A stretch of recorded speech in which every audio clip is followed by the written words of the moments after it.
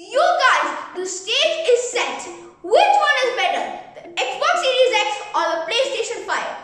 We are going to be reviewing them to find out. So let's get it started.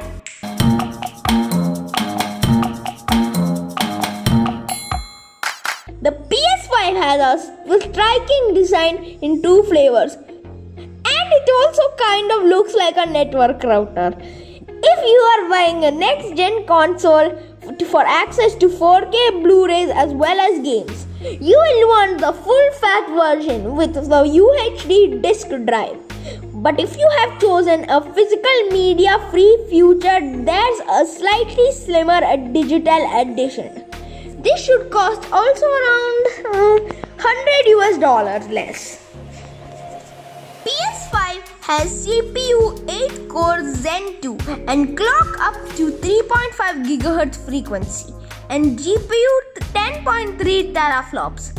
AMD Radeon up to 2.3 GHz frequency, 16 GB of DDR6 RAM and 825 GB storage with support for 4K and 8K.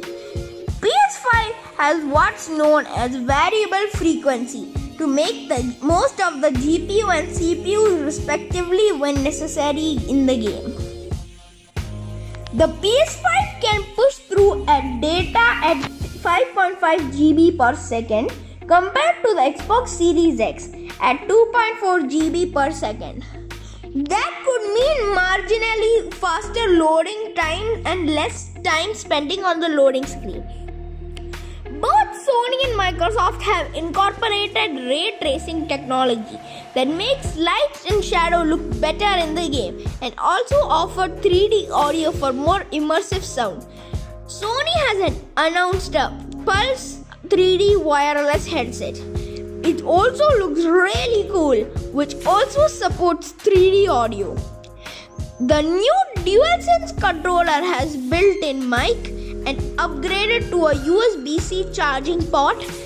There is also haptic feedback, and that means firing different weapons will feel unique. Now coming to the PS5 exclusive games. First we have the Marvel Spider-Man Miles Morales. The narrative continues from Marvel Spider-Man and it is downloadable content, The City That Never Sleeps, during which Miles Morales is bitten by a genetically enhanced spider and gains power similar to Peter Parker's. A year after the game and its DLC, Miles has fully integrated himself into the black and red suit as an experienced Spider-Man while defending both his new home in Harlem and the rest of New York City from a gang war between the Roxanne Energy Corporation and a high-tech criminal led by the Tinkerer. Next is the Horizon Forbidden West. Horizon Forbidden West is an action role-play game with a third-person perspective and control alloy. A huntress in a world populated by dangerous machines set in an open world or post-apocalyptic California, Utah and Nevada. Last but not least, we have Gran Turismo 7. This will be the first game in the series since Gran Turismo 6. To mark the return of the GT simulation mode encompassing the long-established and definitive single-player campaign feature. The game will take advantage of the PlayStation 5's DualSense controller, Tempest engine and dedicated ray tracing hardware. If Sony has gone with the white router-shaped design for its PS5, Microsoft has gone with a tower-based design for its Xbox Series X console.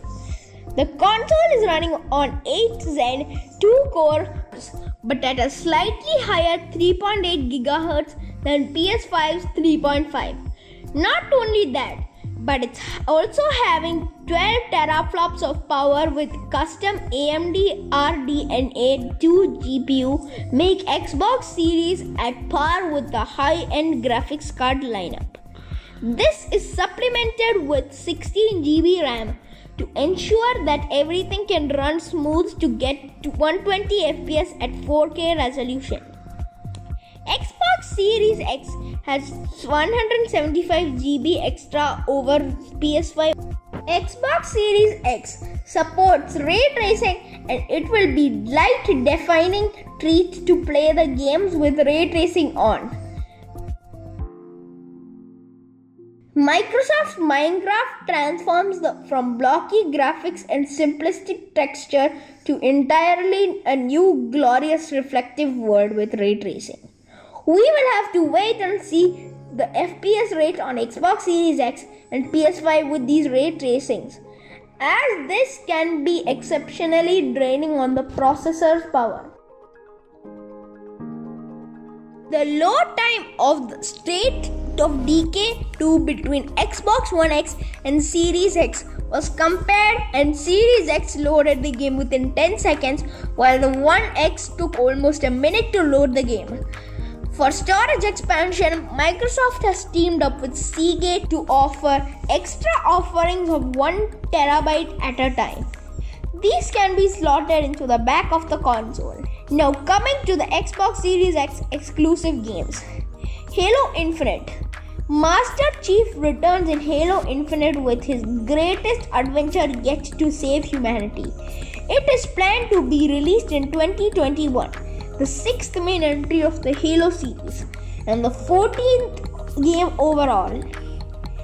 Next one is Senua's Saga, Hellblade 2. Hellblade 2, the follow-up to 2017's Hellblade Senua's Sacrifice back in late 2019.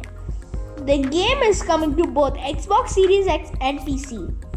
Microsoft has confirmed, and it will be coming with the first support to the Xbox Smart Delivery technology that gives you access to the best version of the games on whichever system you are playing on. That means you can expect to see it on Xbox One too.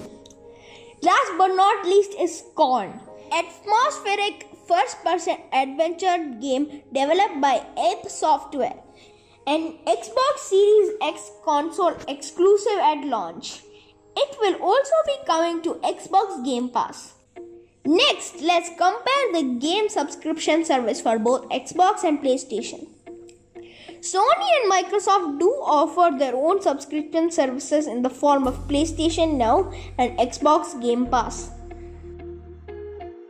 PlayStation Now is Sony's game subscription service available for both PS4 and PC. It offers a collection of PS4, PS3 and PS2 titles to play the game included on your PS4. Xbox Game Pass is available for Xbox One and Windows 10 PCs. It is similar to PS Now but stands out in a few ways. The biggest difference is that the Game Pass doesn't offer game streaming. All titles are download only. This means that all the games you download work as if you bought them on disc or digitally. They can take advantage of Xbox One X hardware. So if you play games on both Xbox and PC, Ultimate is a great deal. PS Now boasts over 800 games in its catalog across PS4, PS3 and PS2 games. Xbox Game Pass had around 400 games on offer.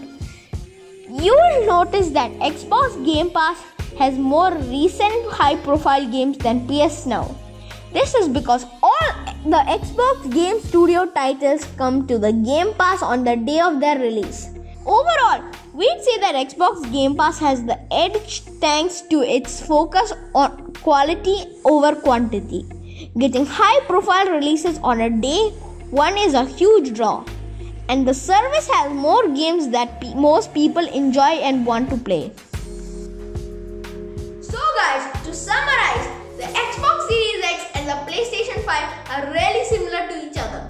But the Xbox Series X has a better CPU at 3.8 GHz and a GPU at 12 teraflops, whereas the PlayStation 5 has the CPU at 3.5 GHz and the PlayStation has the GPU of 10.3 teraflops. As you guys can see, The price between the Xbox Series X and the PlayStation 5 Standard Edition is really similar. If you're tight on budget, I would recommend going for the Xbox Series S. So guys, coming to the final verdict. If I would choose one, I would have chose the Xbox Series X.